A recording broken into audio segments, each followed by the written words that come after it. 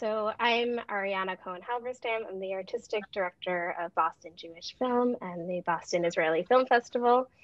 I'm so pleased to have with us today Lior Chafetz, who is the director and screenwriter of Skyraider, Amir Tessler, who is the lead actor who you just saw in Skyraider, and Noah Evenor, who is my co-interviewer today. Thank you for joining us. You're very welcome. The movie is about Yotam and his dream to be a pilot. Do you guys have any dreams or had? Actually, my dream is not to be a pilot. My dream is to keep doing cinema, the art of cinema and movies, behind the camera and in front of the camera in my life. And that's it. That's my dream. My career dream. I have many dreams that less egoistic. איך אומרים? Less egotistical. Same word in English. Not all my dreams helping myself. Were you drawing? World peace. I want world peace. Were you drawing on your own dreams when you were acting as this character in the film?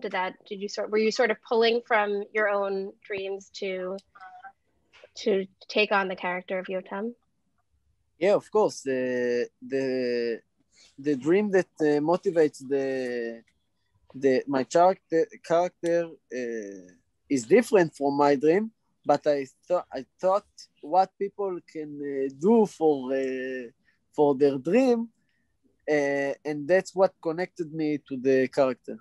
Yeah, growing up, I don't think I had a dream to be a pilot. My dream as a kid was to be a doctor.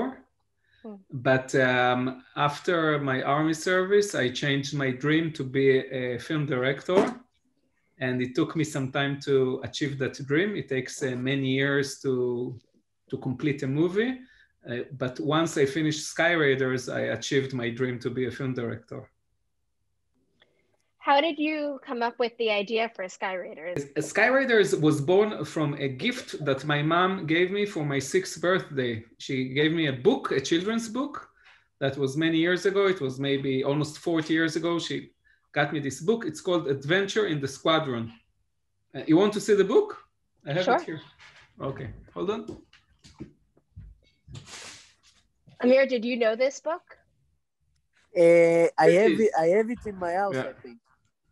Lior gave it to me. A copy of that? Yeah, so that's I think I need to keep moving it. If not, it will be like disappear. So it's a book about 2 boys that they have a dream to bring back this historic airplane back to life, the first fighter plane of the Israeli Air Force. And they fix the engine and they fly it.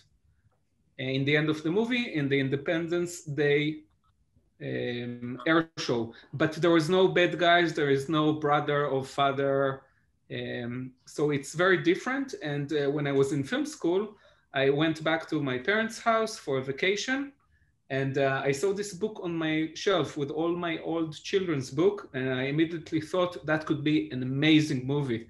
And I look up the name of the writer.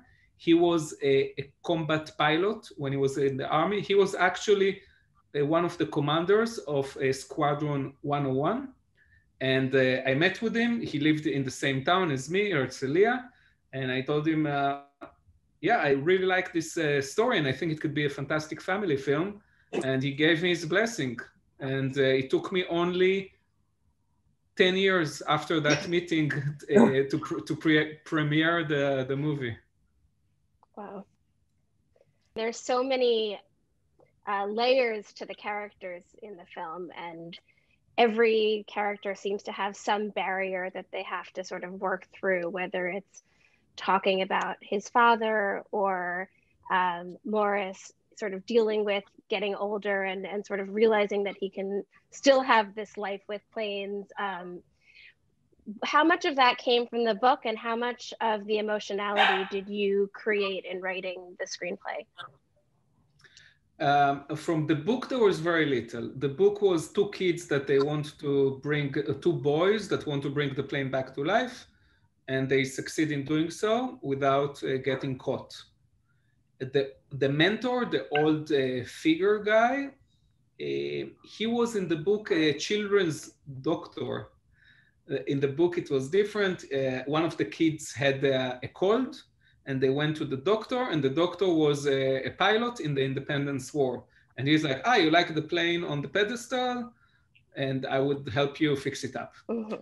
So there is no emotional, except for pursuing the dream and appreciation to the past and the heritage.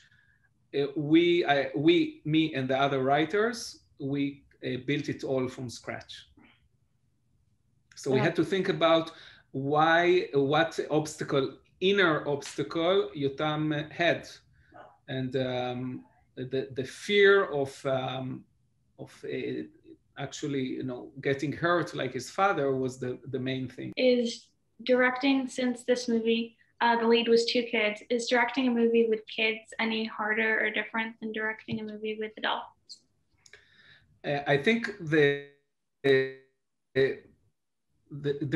was one director in Hollywood many years ago. He said, the most important rule for making a movie is never write a script with kids or animals, dogs or cats, because it's impossible to direct those. And I think it's not true. Working with Yotam, Amir, and Hila, the lead actress, was fantastic.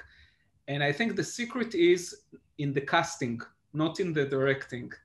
Because we worked really hard. We saw hundreds of kids when we looked for our lead kids, and it took us so long to find the right actors. But once you find the right actor, then it's very easy to direct. The performance is fantastic because you have the right person for the job. And then for me, it was exactly the same, directing adult or kid. What was the audition process like for you? For me, the audition process was first I did not get the role, and then. But why? Later, why you didn't get the role? You tell it. You tell. No, it's your story. Because I was too little, and for How me, old were you? For me, they waited too young. For me, they waited. No, not for me. It's a good story there.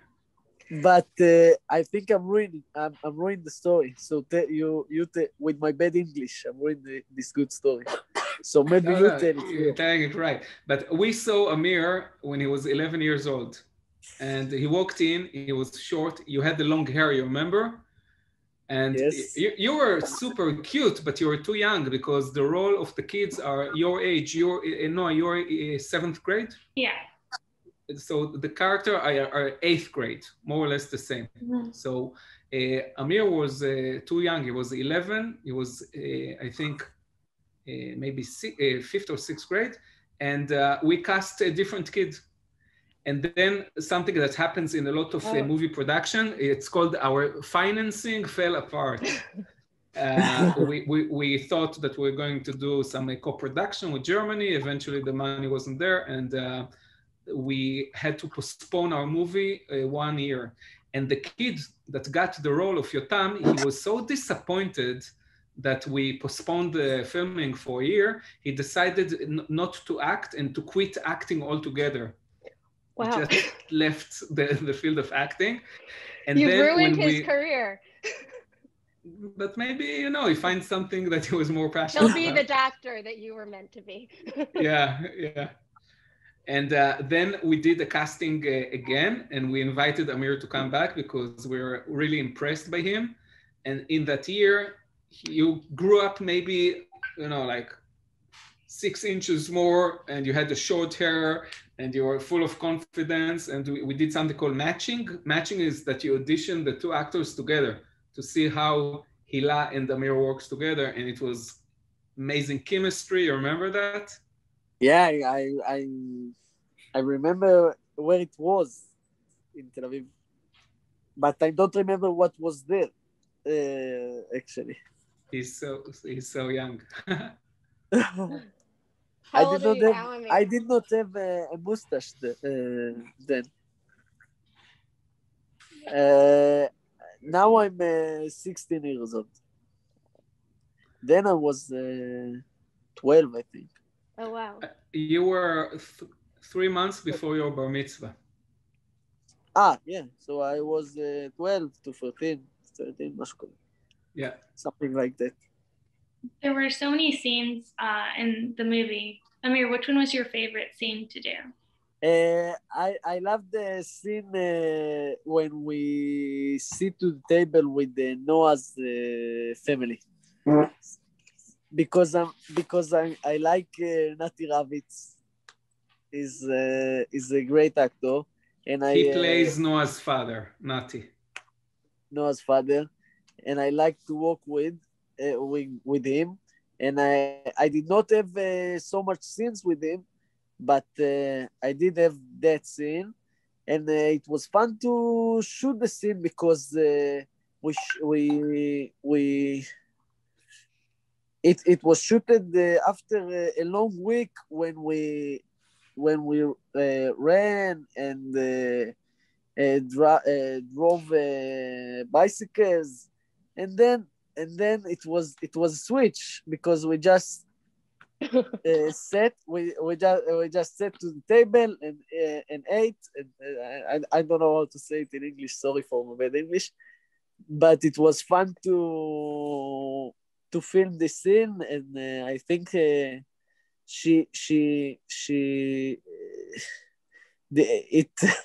it was זה יצא מאוד מצחיק בסוף הסצנה הזאת. It came out really funny, the scene. Lior, which one was your favorite scene to direct? I really like the scene. In the final movie, I think my favorite scene is that Yotam finds the old plane and he walks around it, and you hear the tail of the plane creaks, and you hold it and it stops moving. And then you sit in the cockpit, you hold the stick, and you imagine that you fly. And Noah is like, "What the hell are you doing?" So I really like this scene because it's very emotional, and I think the music is fantastic. It's really special. So it's a spiritual scene.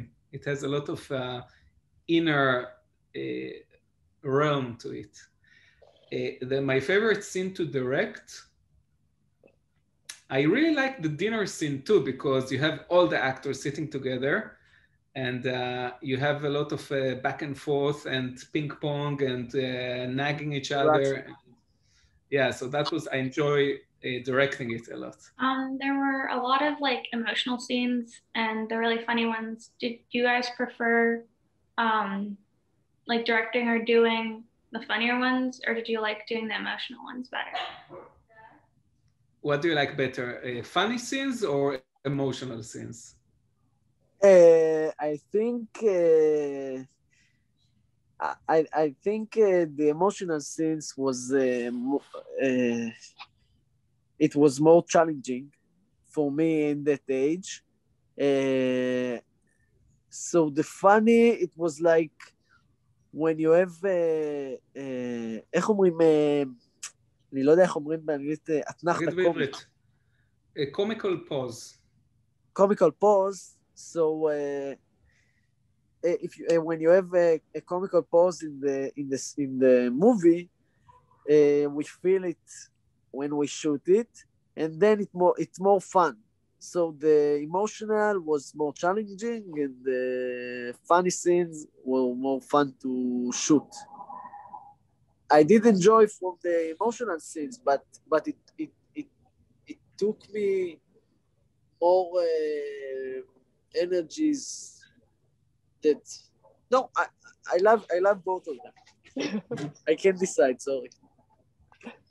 Yeah, it's interesting. I like scenes that have conflict. For example, when Yotam and Noah have falling out and they are fighting, and Noah is walking out of the hangar, and there are no talking condition anymore. So for me, it's great to direct those, to see explosion on the screen. But I think the most emotional scene in the movie is when Amir character Yotam is falling apart emotionally in his bedroom after he breaks all the planes, and directing it was amazing because I told Amir, you know what's happening here. You know the script. So we're just putting the camera and action when you're ready, and we hit the record button, and that was the first take, and that's it. Wow. So directing is a lot of casting. You put the right actor, and you don't interfere with his internal work, and the results you see on the screen. So thank you so much, Amir. Thank you. This is one of the most fun experience I remember from the shooting of the movie. So I remember that this person went out. This person and I felt bad that people are going out because of me. I just said, no, you can stay. People asked me, איך אומרים תאורן? איך אני אומר תאורן? The lighting guy. The lighting guy asked me, Amir, can I stay? So I said, yes, you can stay. I can decide. Stay. I'm not telling you to go out. But it was a really good experience for me. That's it. Just he wanted to create this environment that would be similar to the one in which he'd be having that reaction. Yeah. Yes, and I appreciate it. It was funny that he asked me. Wait, so you just told him, did you give him any instruction of what to do, or you said just go around the room and destroy things, or was he choreographed in that room? Breaking the room was choreographed. We did it in 3 sections. So we start with the left wall, and he knew that he's destroying everything up to a third of the room, and then we cut. So we did that, and then we did that, the next third of the room, and then the last third of the room. That's how we do it. And we had all the posters, we had 3 sets. All the models, we had 3 sets. So the production designer had a room next door in the house where you can see all like 3 same model. And we didn't use any of them. So all kind of team members, for example, the assistant cameraman, he took posters and model for his kid room. Oh, nice. So his room looks like the room in the movie before getting destroyed. That's so funny. That's so funny. I was wondering what would happen if they had to retake that several times. It's a good thing you were working with such a talented actor. That seems like a pretty challenging scene. What was like the most challenging scene to do? This is the most challenging scene, I think. The breakdown, and because it was the most emotional scene for my character. Am I right, Leo? Yeah. This is the height of your emotion, definitely. For me, the most challenging scene to film, maybe it's weird, but when Amir arrives at the hangar and he meets Hila for the first time, and she's washing the plane, and then the father and the brother comes and they kick her out. I don't know why, but I kind of I ran out of time there. It was super hard for me, and I did too many takes, too many angles, and we ran out of time, and I had to cut from the scene we shot after. It just was hard. Yeah, I remember.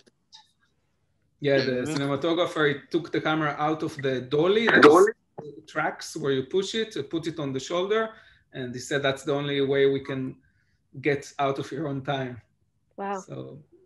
Were you shooting according to script? Was that one of the earlier scenes that you shot? Yes. It was in the first week. Yeah, I think we filmed for 4 weeks. I think after a week or 2, I was more skilled, more experienced. I'm curious, there are all those scenes on the planes. How did you shoot those? Was it CGI or? So in order to shoot the plane, there is one plane. You're talking about flying, yeah? Yeah, all the plane scenes. I mean, even the opening scene where he's where he's dreaming, but it looks like he's up in the air. Yeah, so what we did is there is one real Messerschmitt, this historic plane. There is one airplane that survived, and it's in the Israeli Air Force Museum. And we thought about asking them, can we borrow the plane? They said it's so old and so rare. If you just try to move it, it's going to fall apart. So what we did, we built an exact You broke up. Replica that looked really real. And what we did when we shot the aviation scenes is we put the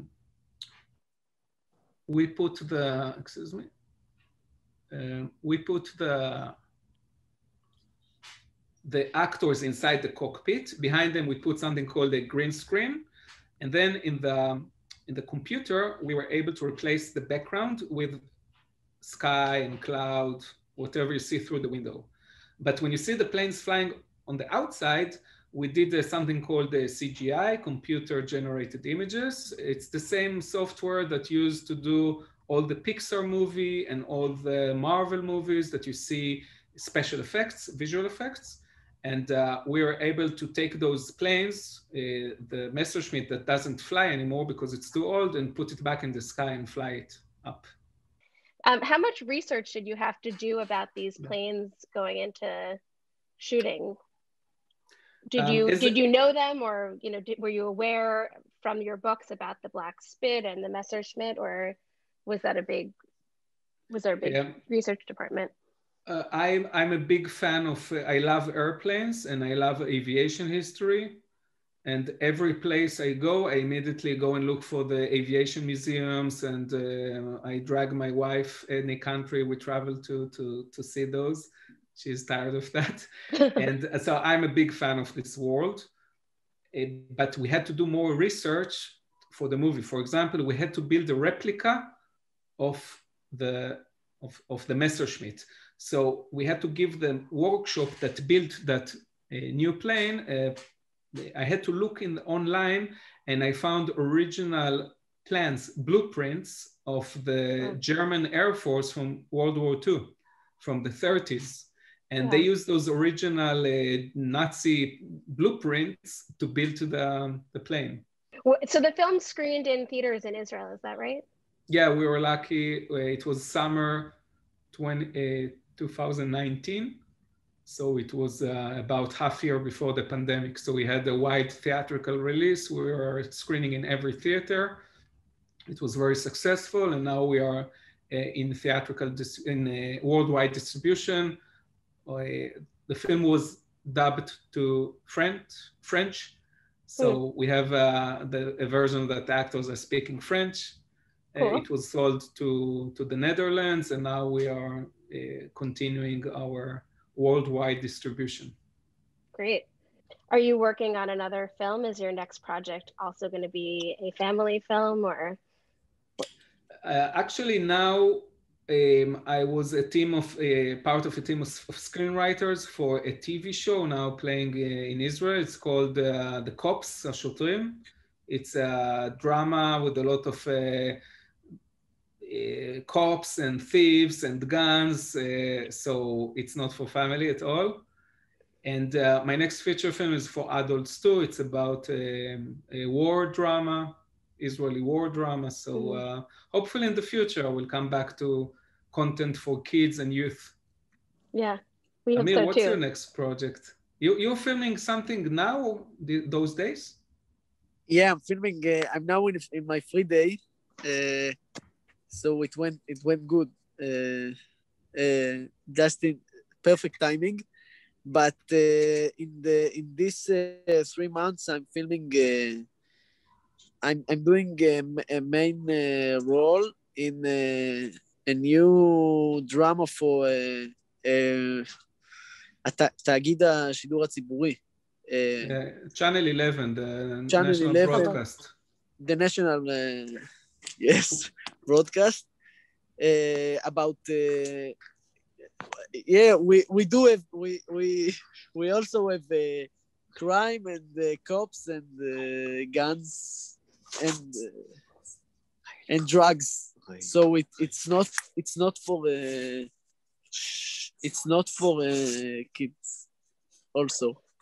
We showed A Tale of Love and Darkness here many years ago, so we've seen you on screen here in Boston before. So now you're seeing me from a childhood to, it's like in levels.